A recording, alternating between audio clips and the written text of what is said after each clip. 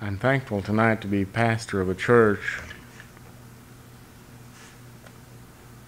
that I honestly feel cares about others.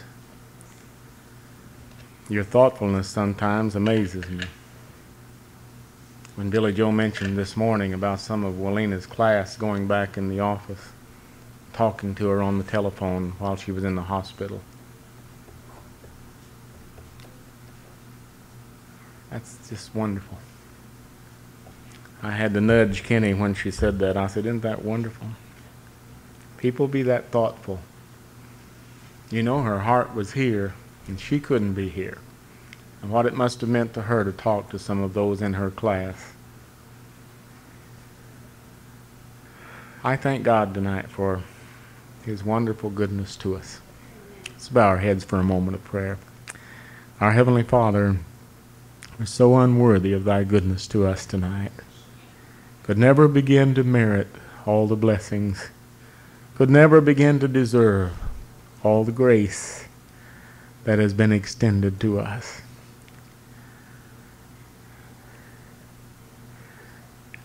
We thank You tonight, and we praise You tonight for being so mindful of us.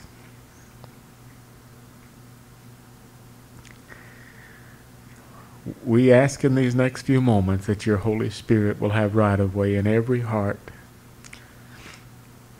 We're glad, Lord, we can come to church with expectation, not really knowing what's going to happen.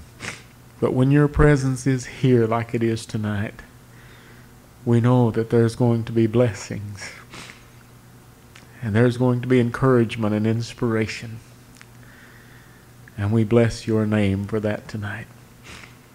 We pray that You'll touch us afresh and anew and help us to speak that which You have laid on our hearts tonight. We thank You for helping us this morning, for the beauty of this day, as someone mentioned, for the good food we've enjoyed, for clothing to wear, a shelter, transportation, health, strength, friends, loved ones. Every good gift and every perfect gift is from above, cometh down from the Father of lights, in whom is neither shadow nor turning. Thank You for loving us with an everlasting love. And help us, I pray, in Jesus' name. Amen.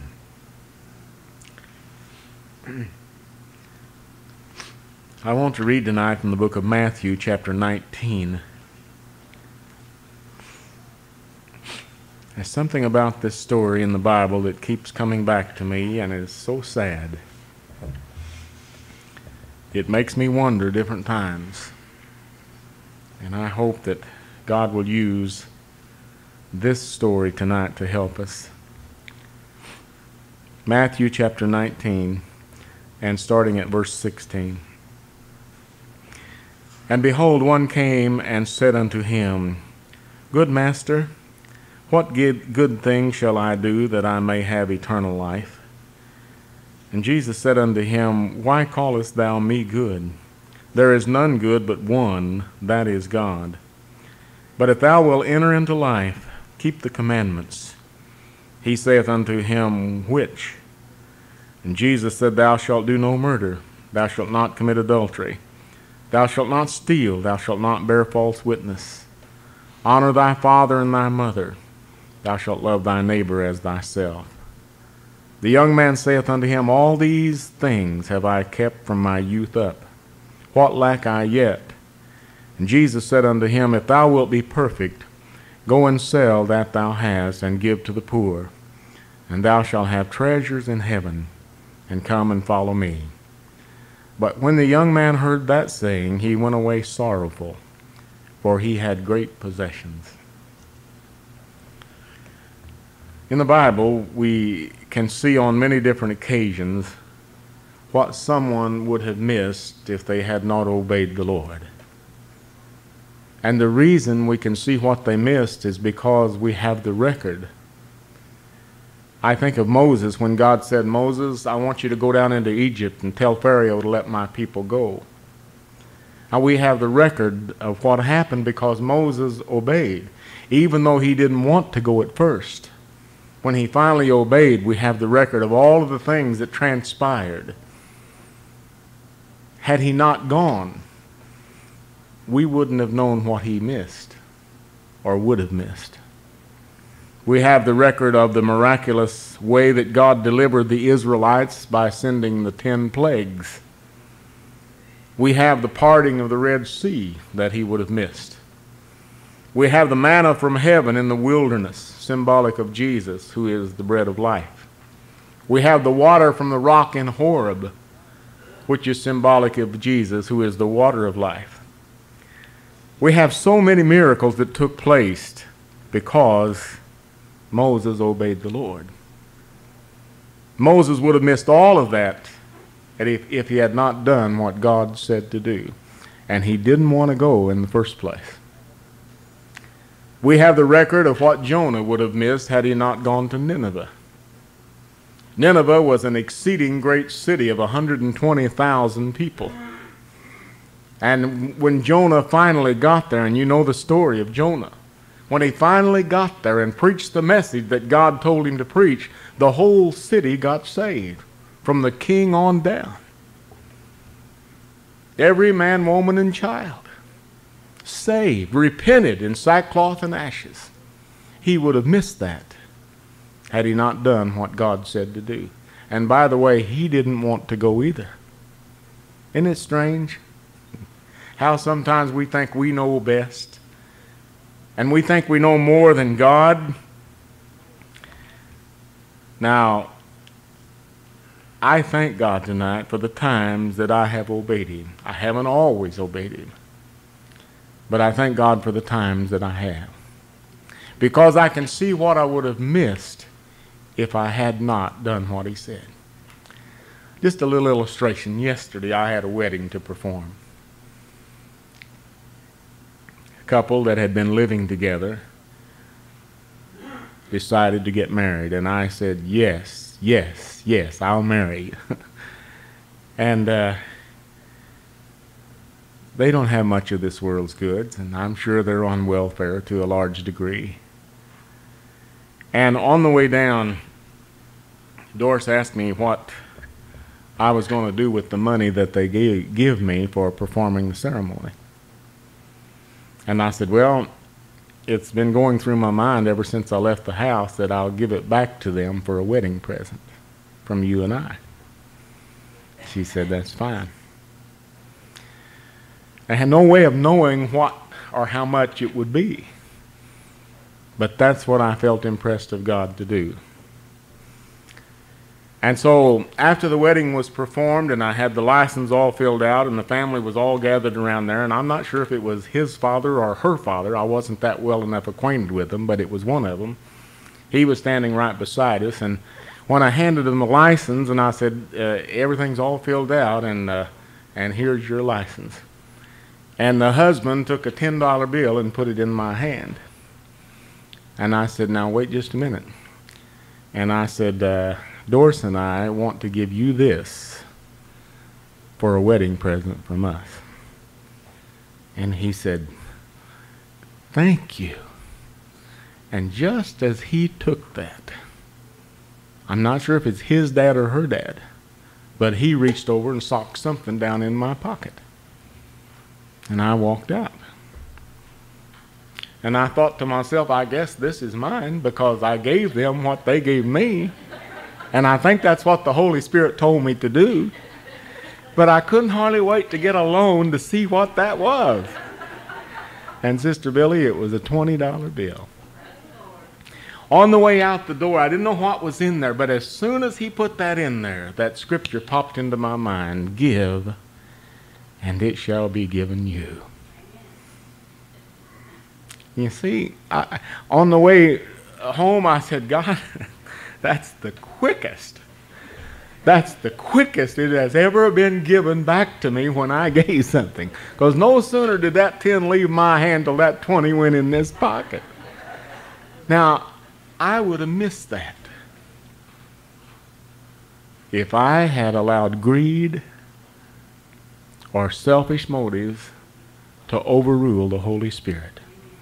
And by the way, the Holy Spirit is subject to our will. You see, the Bible says, submit yourselves therefore to God. And if we don't do that, God cannot lead us, God cannot direct us, and we'll not do what He says. But that's just a little illustration that just happened yesterday. But I think time and time again what we would miss if we didn't do what God said.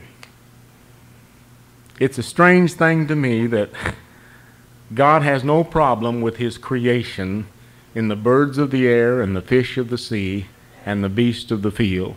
And nature itself, and the eclipse that took place a while back, wasn't it right on time? Right to perfection?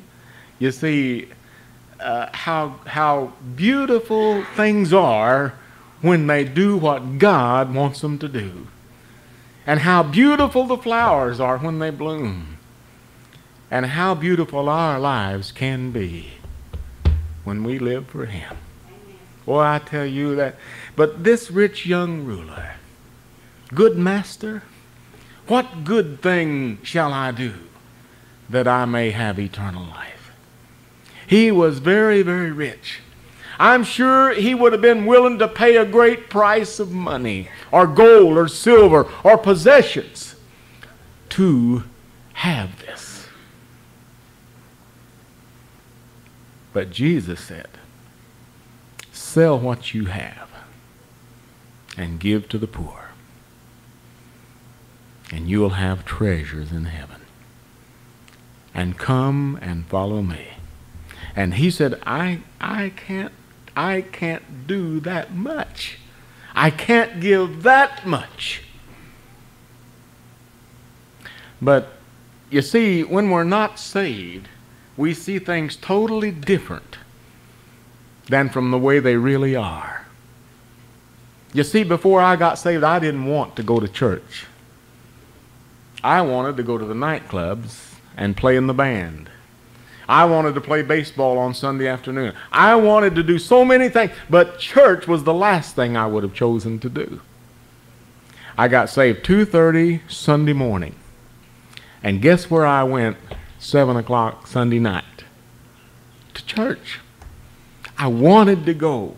My want to changed. I saw things in a different light now. And the things I said, I can't give up the nightclub. I can't give this up. I can't. But after I got saved, it was no problem at all to take the pen and paper and write 6 letters to all the band members and say, you'll have to get you another guitar player. I got saved last night. And from now on, I'll be singing and playing for the Lord Jesus Christ. And my friend, from the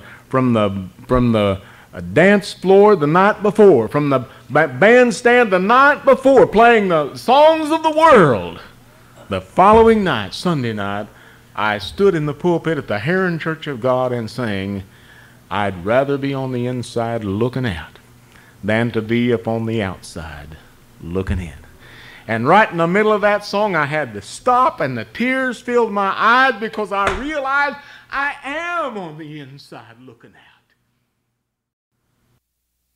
When you get saved. Now I want to prove that. This rich young man said, I can't pay that much of a price. I just can't. And the Bible says he went away sorrowful, for he had great riches. I'm sure he would have given some. I'm sure he would have given much. But Jesus knew that his heart was wrapped up in wealth. And his wealth meant more to him than eternal life that he was seeking for. And he went away sorrowful. Now I want to show you something. Another rich man named Zacchaeus. He was very rich, a tax collector, and a crooked one at that. By his own admission, he had gained his wealth by false accusation, with deception. I mean, when he went to a home and they owed a certain amount of taxes, he said, you owe this amount instead of the amount that they really owed. And all above that went into his pocket, and that's how he accumulated his wealth. And he's the little fella that the kids sing about. Zacchaeus was a wee little man. A wee little man was he. Climbed up in the sycamore tree, the Savior for to see. And when the Savior passed that way, he looked up in the tree. And he said, Zacchaeus, come down, for I'm going to your house today. Zacchaeus did come down. And Zacchaeus accepted Christ as his personal Savior. And what's the first thing he did? He said, behold, Lord, half of my goods I give to the poor. You can do it. You can do it. If I've taken anything from any man by false accusation, I'll restore him 4 times as much. My dad used to say, if a Jew can give 50%, surely us Gentiles can give 10%. Think of that. He was a changed person. He went home that day, and Jesus was his guest, and he invited his friends and told them. The rich man, the rich young ruler, went away sorrowful because he would not do what Jesus said. We don't even know his name. And I often wonder, what was God's plan for his life? What would we have read about if he had been willing to do what Jesus said? How many others would he have influenced, being a rich young ruler in the prime of life? How many could he have influenced? How many could he have brought to Christ? And yet, because he would not do what Jesus said, we don't even know his name. But we know Zacchaeus' name. And we know Jonah's name. And we know Moses' name. Why? Because they did what God said for them to do. I praise God for that tonight. God asks some to do great things, but nothing greater than what he will help them to do. Egypt was a great kingdom, the greatest on the face of the earth at that time. It was said of the wisdom and knowledge of Egypt that there were 10 known wisdoms in the world at that time, and Egypt possessed 9 of them. A vast, great kingdom ruled by Pharaoh.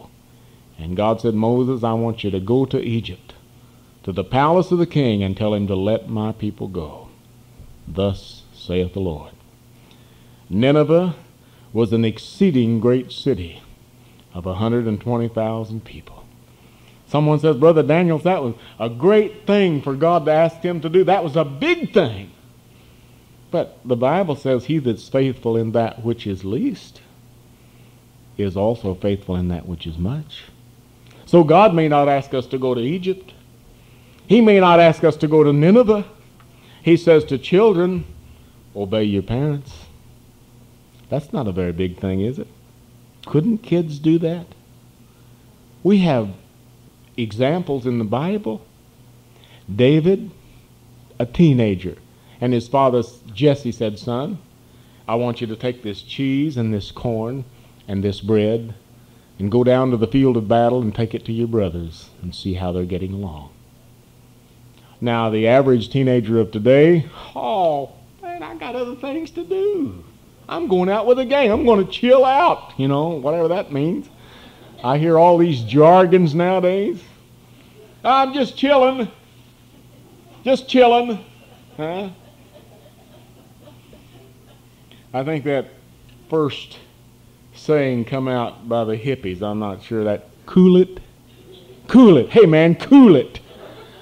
I think that means take it easy or settle down or keep your shirt on, but cool it. All this jargon. But David was a teenager. And yet when Dad asked him to go down to the place of battle, he obeyed his father. That's what God instructed him to do. Obey your parents. Now look what he would have missed if he hadn't have gone. See, we know what he would have missed. We know the giant was there. We know the battle that took place. We know that David took his sling and slew the giant and saved his nation that day.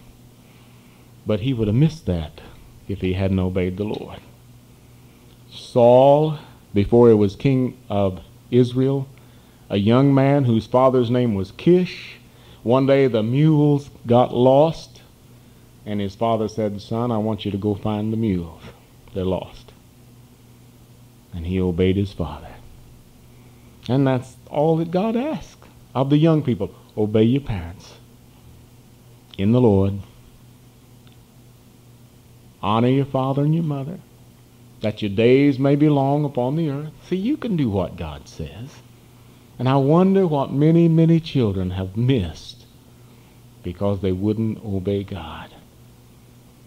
The day came when Saul was looking for those mules. He went a long ways from home. He didn't just go out and take a quick look around. He journeyed until he found them. And on the journey, he came in contact with a judge of Israel named Samuel. Got acquainted with him. And later on, when Israel began to clamor for a king, they said, other nations have got kings. God, we want a king. Samuel, we want a king. Pray to God that we can have a king like other nations. And when Samuel asked God, God, whom shall I anoint? Guess who it was? That young man who had obeyed his father, Saul. Anoint Saul, king of Israel. So many people have missed so much because they grieve the Holy Spirit of God. Times when the Holy Spirit urges us to obey him and we don't do it. And we feel down, we feel defeated, we're discouraged. We know we've disobeyed God, but more than that, we don't know what we missed. That's the saddest part about it. I visited in the home of a young couple one time, several years ago. Kenny had been saved just a short while. And I still remember him telling me this. I was there when it happened, and I saw what happened, but I didn't know what led up to it. I was at this man's home at almost midnight the night before. I was telling him about Jesus. And on the floor, on my knees, he was sitting in the chair, and I was down by the hassock, and I said, please trust Christ as your Savior tonight. He can help your home. They were having problems. I said, he can straighten things out. Let him come into your life. And tears were in his eyes, but he would not yield. But the next morning, Sunday morning, he came to church with his wife. Sat way back there in the back. I preached the sermon that God gave me, and when we stood to sing, God nudged this guy right over here to go back to him and invite him to the altar. And Kenny said, I don't know if I can do that. Now listen, if God is really in it, and that's what Kenny did. He said, God, if this is really you, have the song director to sing page 162. There's room at the cross for you. And he said, I thought that'd get me off the hook.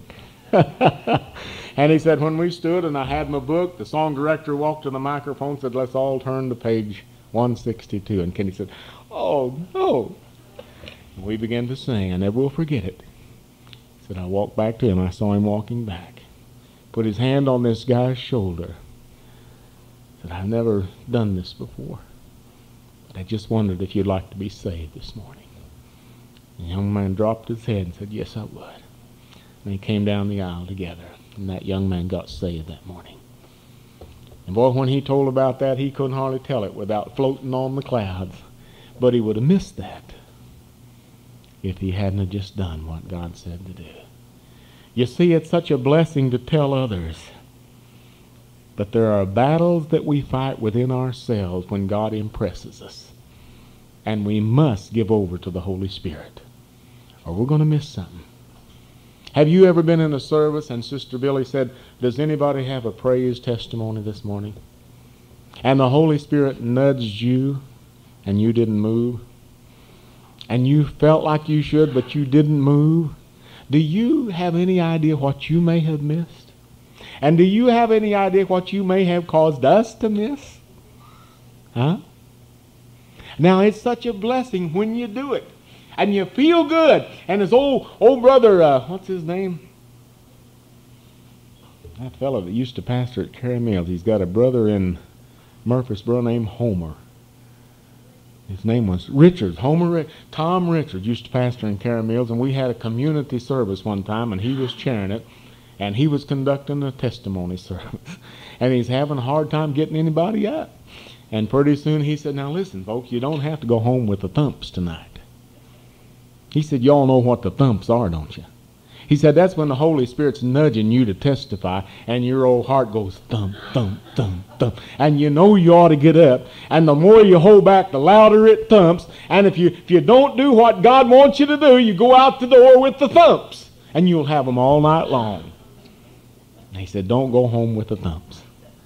Now, that may sound a little bit comical, but it's the truth. It's the truth. I have wondered at times where I would be right now if I hadn't come to West Frankfort. I really have at times. Sometimes, like after a service this morning or a prayer meeting Wednesday night, and I'm walking back home and I'm singing in my heart, and I'm thinking about all of you people, and I'm praising God. And I think about Kenny and Don who are here with me.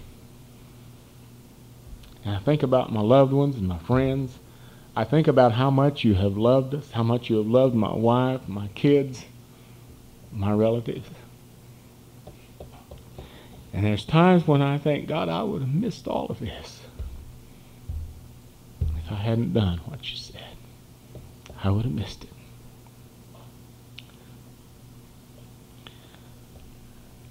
I want to close this service tonight by asking anyone here tonight who might have a testimony.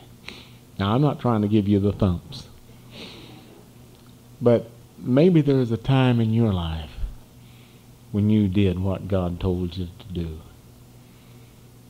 And it turned out to be such a blessing, not only to you, but to others around you. It affected a lot of people. Or maybe you'd just like to thank God tonight for his goodness to you. I know we had several testimonies this morning, and we've had a few tonight. But I just felt impressed that maybe there's someone. Maybe you haven't testified in quite a while. And maybe you'd just like to thank God because you know of some things that you would have missed had you not done what he said. Thank God for the nudgers. Amen. You know, that little thing in the bulletin this morning said, happy is the person who can laugh at himself or something, who always has something to laugh about or can make us laugh. We was eating dinner today, and I got tickled and started laughing because I thought about what I said this morning in the middle of that sermon when I said there's some things that are worse than being married. And I didn't catch it right at first. And then when I thought about it at dinner, I got so tickled. I thought I meant to say than not being married. And I thought, boy, I wonder how that sounded to everybody. And but I'm glad that we're human and God understands that. But as long as we're sincere in trying to do what he wants us to do, his blessings and his spirit. Probably will. Is there any others?